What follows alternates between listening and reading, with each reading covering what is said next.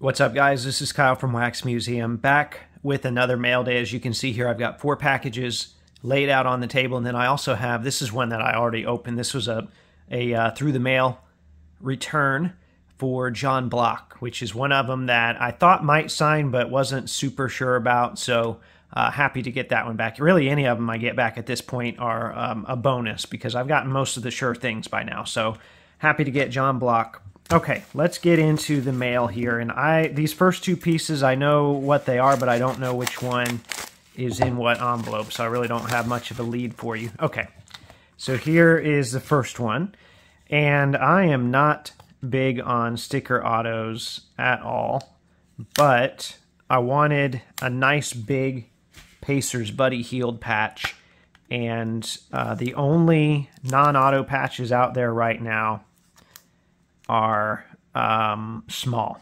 So I went with this one. His autograph is not good.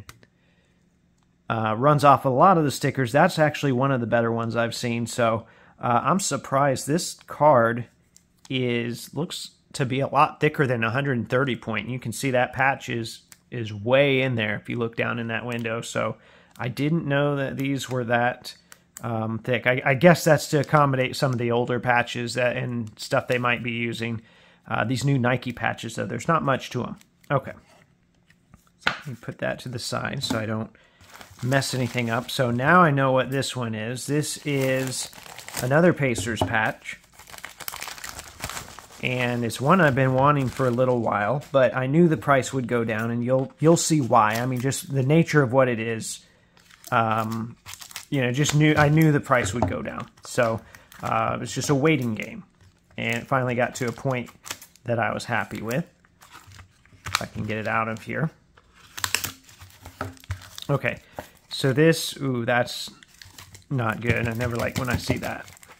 So this is a Ben Mathurin Leaf Trinity RPA. Oof. So that is not good when they put tape across the top and they don't really pinch it. So like that card is stuck. So we are in a bad situation here. Normally that's a big problem with vintage cards. I'm probably going to have to damage that a little bit to get it out of here. Let me try this real quick. I'm not trying to spend super long on this video, but I also don't want to just damage my cards anymore. Okay, so that freed it, thankfully, with minimal damage. Even if it is damaged on that end, it's not going to show, I don't think, in a magnetic, so I can live with that. Okay, so we're good there. So anyway, this is a Leaf Ben Mathurin RPA, and Leaf has managed to do something with these that Panini has not done with that rookie class yet, and that is to have a player-worn patch.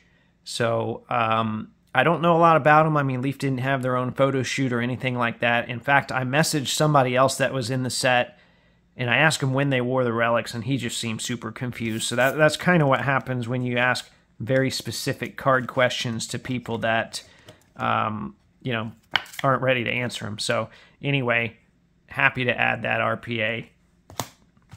And let's see here. I'm trying to think what this is. Okay, I know what this is. This is a card that I bought recently that is not a Pacers card, but you'll see why, or at least you might have an idea why once you see what the card is, why I bought it. It's not a legend, not anything like that. Sorry, Heat fans, this guy's not a legend to me, although he is getting his jersey retired, I saw.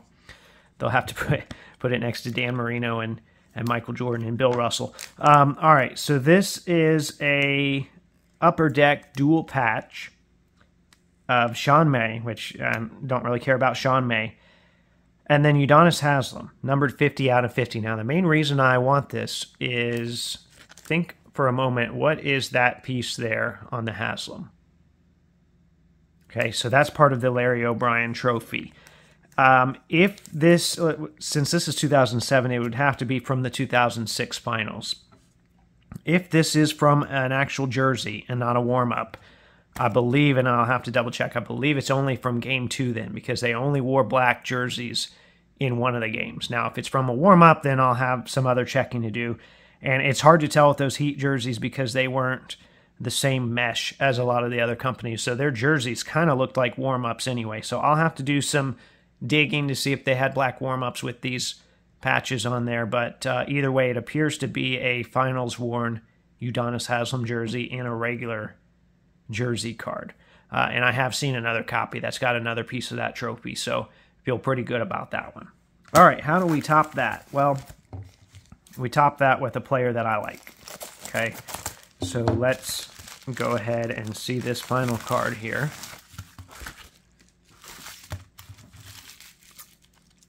I gotta say, everything's packaged pretty well today, even with that tape issue with the Mathurin. I mean, they made an attempt to protect it. It just didn't go right. All right, so this is the first time I've seen one of these in person. This is a Panini Fluctuations Gold Cracked Ice, which I think there's also a Gold Mojo, so there's multiple golds here.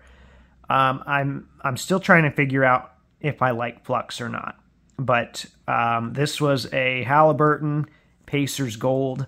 I got it for around $60 shipped.